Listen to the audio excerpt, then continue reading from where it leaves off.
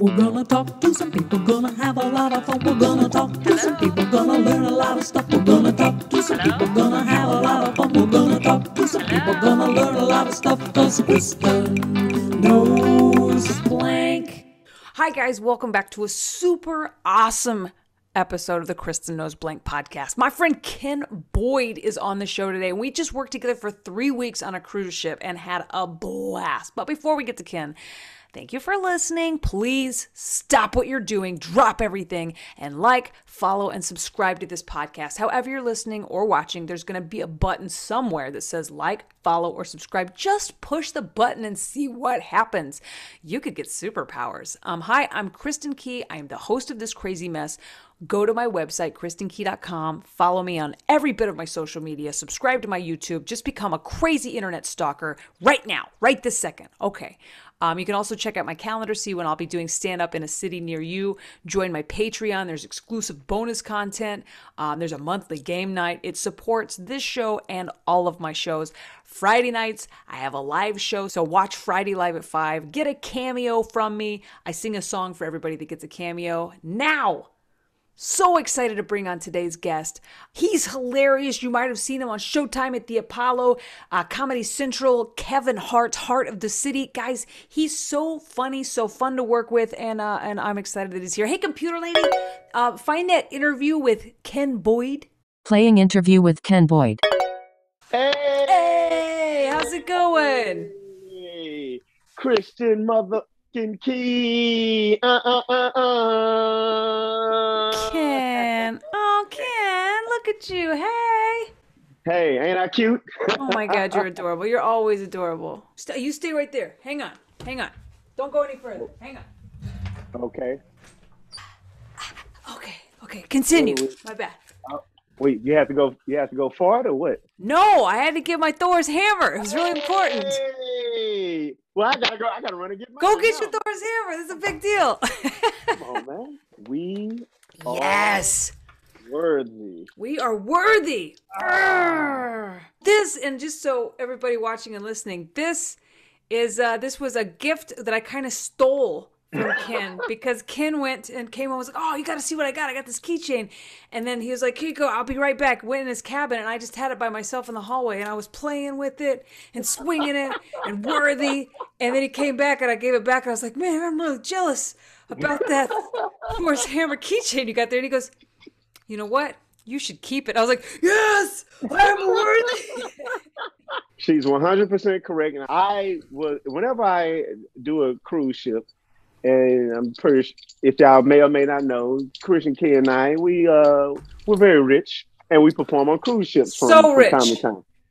So, with stuff like this, we're rich. Hey, so I like to wander around when I'm at port and just see what I'm surrounded by, and I just like to stretch my legs and things of this nature. So Seattle, they have this very popular market that's like an ant's nest. It has so many different levels and it just doesn't end. You can just keep turning corners and it's constant market. So I stumble into this kind of like a comic book store of sorts. And they have all this paraphernalia and they have scripts and comic books and little action figures and such. And I'm just really wasting time just before I get back on the ship. And I just so happen to look right before I leave and they have one of, if not my favorite Avengers' chief weapon, which is Mjolnir, I don't know if I'm saying it right, Thor's hammer. And I said, oh, this is pretty neat. I think I'll purchase this for myself.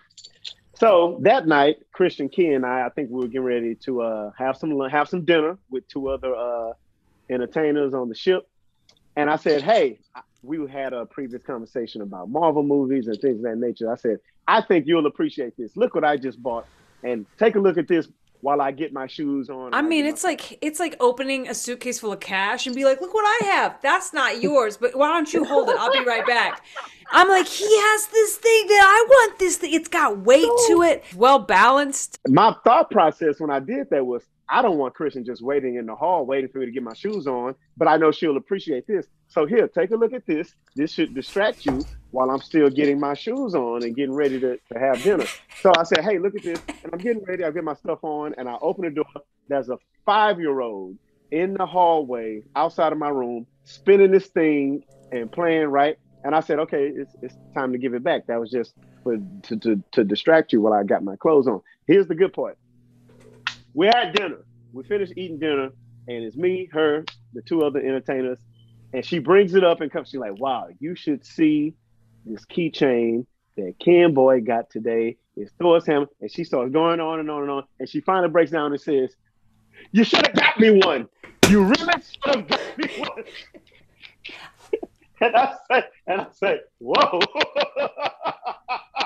I say, hey, out of fear for my life, I said, why don't you take that one? And I'll go get another one. I mean, I remember it slightly different. Like when you open your doorway instead of a 5-year-old, I think you meant to say you saw the God of Thunder, like summoning like lightning from the heavens. Yeah, I didn't mean to disrespect you, but yeah. But no, that's basically how it happened. Exactly. Yeah. All in all, we both have one now, and we are hammer twins. We are hammer twins, and this all started. Thank you, by the way, because when I came on that ship, I had a 3-week contract on this Holland America ship, and the schedule was different than I'm used to. I'm hearing things about like you're performing like 8 times a week, you're doing an adult show. I'm like, okay, this is all kind of new for Holland. I've never said the F word to these old wrinkly people. And I ran into you in the hallway looking comfortable as you could be. I was like, hey, will you tell me how the shows work? And the next thing you know, we're having dinner, and then everything's going to be great. And I don't know how we got into Marvel, but we went head first after that. We went head first into friendship. Well, I'm pretty sure you learned very quickly. And as you know now, I don't shy away from an opportunity to present my authentic self on stage. And I don't care what the people in the crowd look like. If they look like me, cool. If they don't, that's cool too. If they're old, if they're young, if they're fluent. I think everybody listening and watching needs to know it's Holland. Very few people look like Ken. Exactly. Many of them are old. Yes, and all of them are white. Okay. That's the demographic. Very old, very rich, very white, very retired. Tell them how you started the whole week. The first thing I heard out of your mouth on a Holland America demographic, mostly white, 60 and older. I just want just so we'll get an idea of where this began. And this was on a family-friendly show. This is where it started. Okay, so I was very intentional by starting every week. The first show of every week, exactly like this. Hey, it's very good to be here. I'm very glad to be standing in front of all the good people who stormed the Capitol back in January. I mean, that's where it all began. That's when my show, like, I get a little uncomfortable on shit. I'm like, I wonder if they're gonna like my haircut. I was like, they're gonna love me. This is gonna be fine. They're gonna leave here going like, that lesbian was lovely, which they did. This was great. You being the barometer made the week so fun, because watching that, and you gotta laugh off that, and it was like those that laughed because it, like, for the joke of it is funny. Those that laughed uncomfortably was even funnier. And those that didn't laugh at first, like, and then realized I'm the only person not laughing, and then that was who the joke was for. So fun, so fun. And that's the thing, man. So I'll do that up top just to set the tone. It's a nice jab, bam. So, and then I'll say, hey, look. Immediately after I say that, you heard me. I said, this is what the show is going to be for the next 30 minutes. You can leave if you want to, but if you stay, this is what it is. I also like that when you said you can leave if you want to. We're on a ship. Where are they going to go? Exactly. Well, you can leave out of this room. You can go stew in your cabin, or you can go get. I don't like how you said that. So that's my reward at the end of the show. Like, I was uncomfortable. Well, ask yourself, why were you uncomfortable when I said these things? I'm not doing you see, I'm not doing revolutionary stuff comedically. I'm not a comedic genius, but I'll throw little things in there just like that, just to really, You're a great comic, by the way. You're a fantastic comic. Yeah, I'm not gonna. I know it, and the whole audience that watches, you're very good at comedy. You're very good at crowd work, but you're also really good at knowing where that line is depending on what show you are, which I think that's the mark of an experienced comedian, is knowing where the line is, identifying it, and then like really like playing around with it, you know, having fun with the line, you know, because you never ever crossed it in a family friendly show, although you were right on it through most of your act, right on it, to the point where people, I think it's like why people go through a haunted house. They want to be uncomfortable, but everything's safe. It is safe. You're fine. You're going to be okay at the end. Yeah. It's safe. Now, I don't know how we got into it one night, but we really bonded that first night we sat down. We started talking about superheroes and Marvel movies. I guess we were talking about our, you know. We were talking about this show. Oh, my podcast. You were explaining to me the format of your show. And you were saying that, the guys that I bring on, or the comics that I bring on, they are the most interesting people, because you would think it's just, we never talk about comedy, even though we just spent an X amount of time talking about comedy. Well, we just worked together for 3 weeks, so it's hard not to. We never talk about comedy, and these people are interested in the most amazing things, and this person likes collecting tortilla chips shaped like ex-presidents, and this person collects coins. God, I would love to have a comedian on that collected tortilla chips. But yes, I got a guy on that was like obsessed with Wendy's, the franchise. Jodie Sweetin's obsessed with serial killers, you know, and so I was like asking what yours would be. And we kind of bled into, and I was like, well, I can't remember who mentioned it first, you or me, but the Marvel topic came up, and I casually shared that my favorite Avenger it used to be Iron Man, but now it's Thor, baby. Thor. Simply because of, you know, the Greek mythology and the relationship with the hammer and things of that nature. So then it was a rabbit hole, and we just, well, did you know this? Well, did you know this? But did you know this, how this started? Well, and the emotions of it, because like I mentioned, like the times that I got emotional through all the Marvel movies, like the times that I tear up, always have to do with the hammer. It's like in the very first Thor, when, you know, he's like dead, which he shouldn't, I mean, I don't think he got hit that hard, but anyway, he, you know, he's it was the first one, so they had to be right. Oh God, poor Thor. I was like, is he just knocked out or is he dead? But Jane Foster's freaking out, and then like the little sparkles happen, and when the Thor comes back, you know, I mean, the hammer comes back and it hits his hand. I mean, I'm like, just like, oh, it's something with his best friends, but I don't know what it is about that damn hammer. Yeah, man, I love it because, and I touched on this when we first spoke about it. I love it because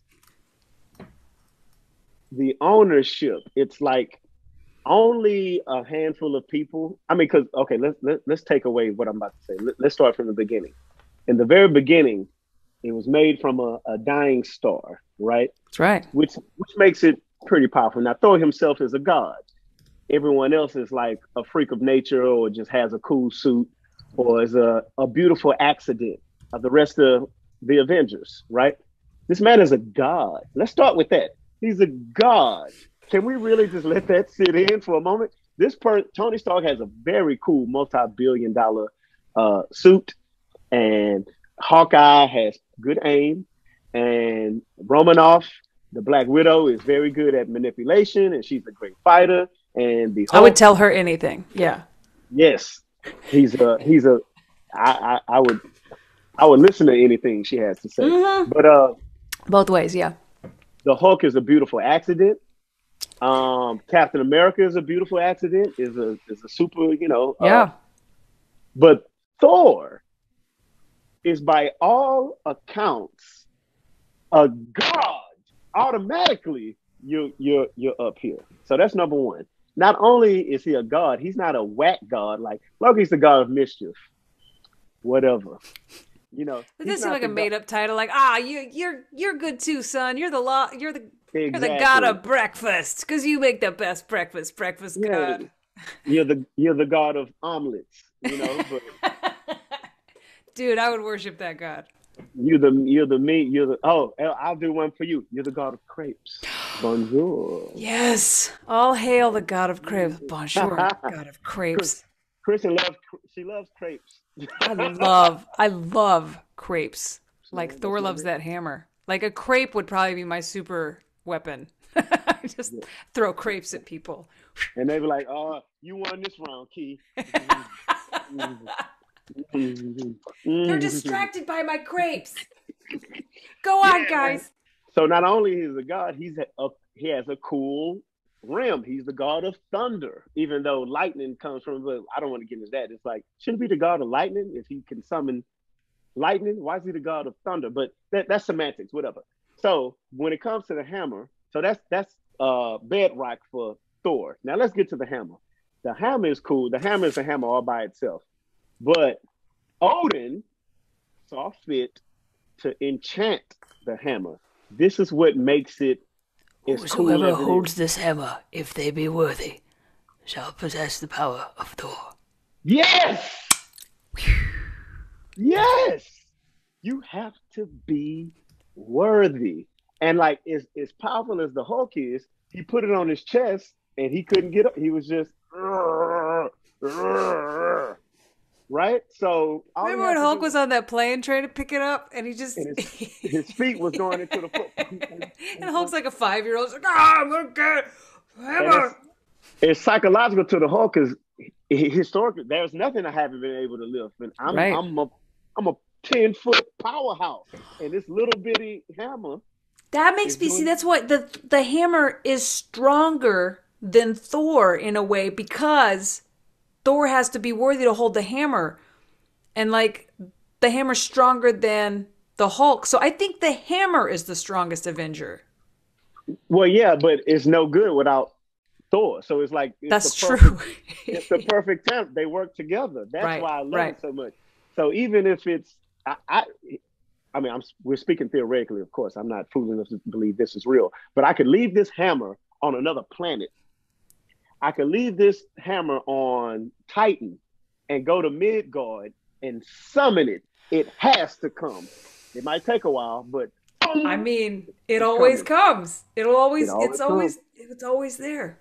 And then that's why that moment was so powerful in Endgame when, come on, relax, calm down. I don't even want to. Wait a minute. Kristin, breathe, please. I think this is a Post-it. Oh, God. Oh, man. Yo, this is why that one particular moment. Now, I was in the movie theater to go see this movie. And I don't know if you've ever done this, look up the reaction videos to this one moment on YouTube. There are cameras on the crowd. And when Captain America wields this, and then, oh, I dropped it. And then they cut to It'll come back to you.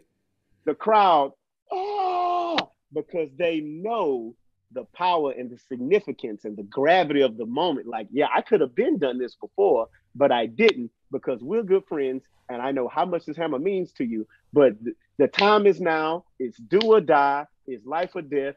I don't have time to be coy. I need to save your life so we can save everybody's life. So, boom. Yeah. And that's why everybody went nuts. So it's no small deal to be able to hold this hammer, man. So that's why I love the mythology of it, and I love the identity of the hammer and the relationship between him and Thor. And when he lost it, how he had to go inward to find the greater power, but then he got it back by going through time. And so I love the hammer, and I'm gonna pick it up right now.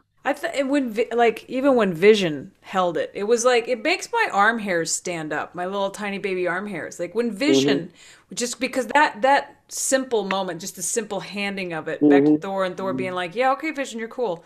Like that was like any whatever. I've said it before. Anytime the hammer's involved, I'm probably gonna get weepy. Yeah, man, I just love it, man. And like I told you, I'm gonna buy an actual replica of this. Just for decoration in my home. I found one. It's about, I don't want to do the plastic one that weighs nothing. I found one that's like 7.5 pounds. Okay. It's got a nice little weight to it, man. And I'm gonna just sit it right up there on my shelf, with amongst my other. Oh, I should come visit and be like, I'm so jealous, to see if you'll give it to me. Yeah, that's not gonna happen. It's time for 5 quick questions. I've got some trivia here. I'm going to ask you 5 quick questions, and they're all about Thor. You can't stomp me, baby. Come on. Well, then in that case, this is not a question. I'm just going to actually tell you the name of the hammer. Mjolnir. Mjolnir. I always mispronounce. It's like we're saying the sang thing. Yeah, Ming Mong. It's tomato.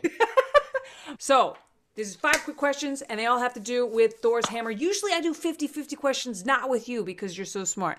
I need you to name, question number 1, name 2 magical abilities of Thor's hammer, of which there are several. 2 magical abilities of Thor's hammer. It can summon lightning, and it can, if you spin it really fast, you can take flight. Oh my God, your hammer pulls you off. Yes, that is 2. There's several of them. The fact that you have to be worthy to pick it up is one of them.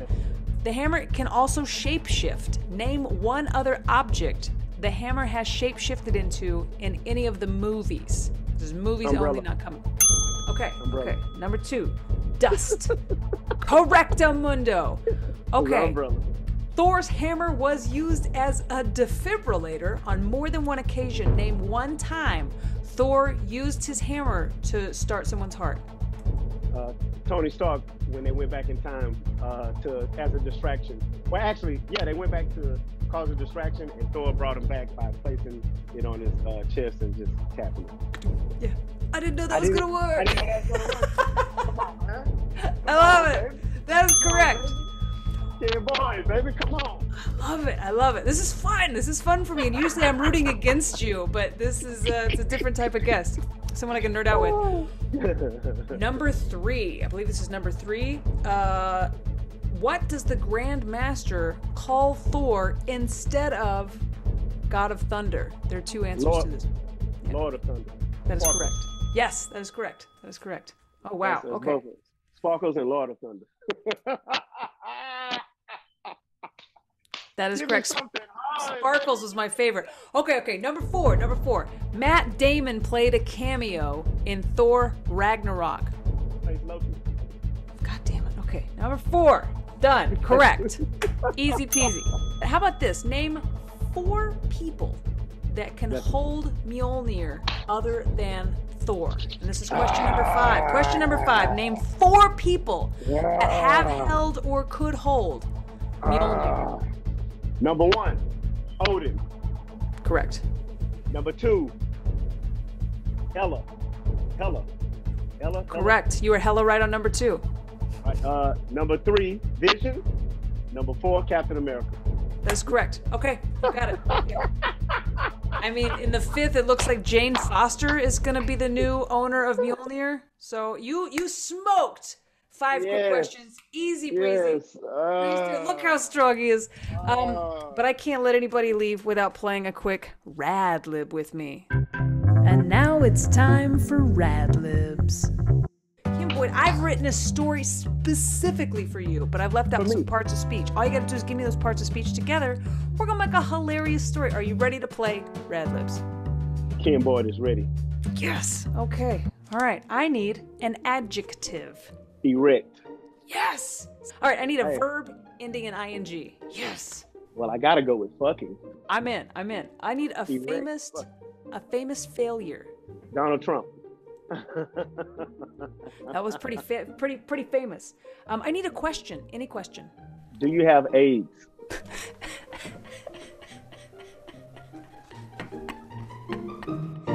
All right, we're off to a great start. We're in the first paragraph. This is great. I need an adjective ending in est. Let's go with bestest. The bestest. Yes. Okay. I need one of the 5 senses. The sense of humor. Now, I'm gonna put humor. Okay. Okay. There's no rules. I mean, there's no rules. It just change whatever you put. It just changes the story. But there's no right or wrong in a rad lib. I need a therapy issue. A therapy, erectile dysfunction. Yes. Is that what you talk about with your therapist? I need a 4-letter word. Puss. P-U-S-S. Excellent. Sorry, that changed that sentence. I need an adjective. Another adjective. There's a few in these. Holy. An element on the periodic table. I got it. Vibranium. Yes. Wakanda forever, baby. A noun. Balls.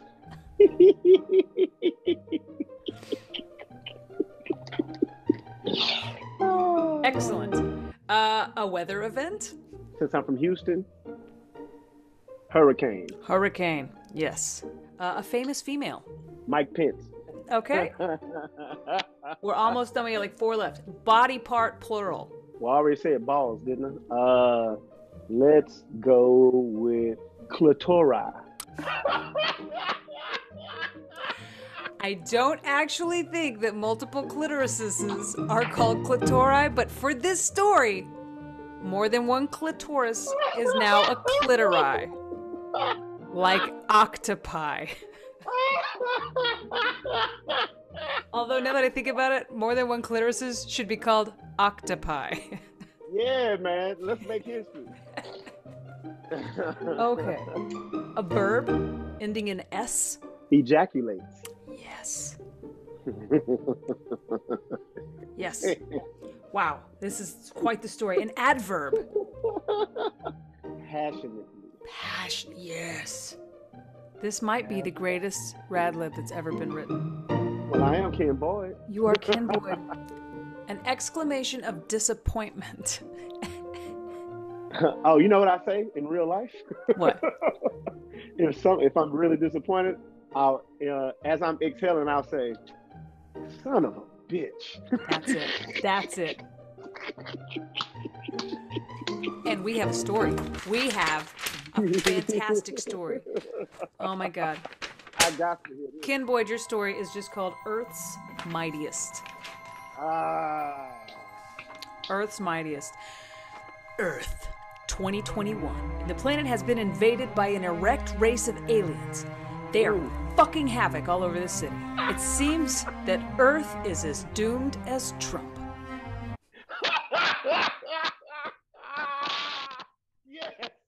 Yes, I love it. You can end the story right there. It seems that Earth is as doomed as Trump. The entire planet is desperately wondering, do you have AIDS? It's time for Earth's bestest heroes to assemble. Okay. One is a scientist whose gamma radiation experiment had gone terribly wrong, leaving them with green skin, super humor, and erectile dysfunction issues.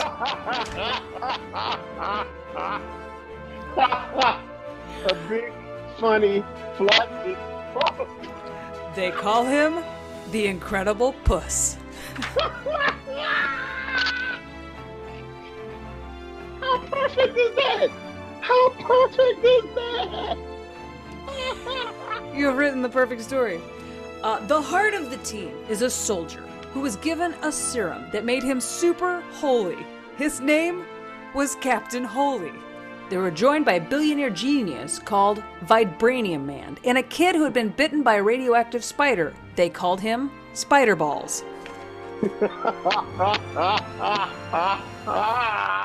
It's so good. They were joined by the god of hurricanes and a female assassin only known as Mike Pence. Using their powers, their suits, and their clitori, they battle the aliens. Oh my God. The Incredible Puss ejaculates on everything in sight.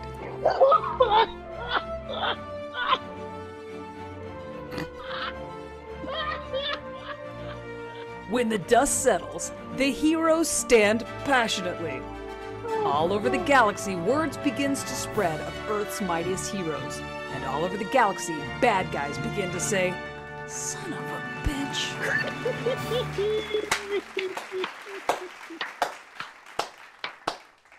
Ken Boyd, that was the best rad lib that's ever been. Listen.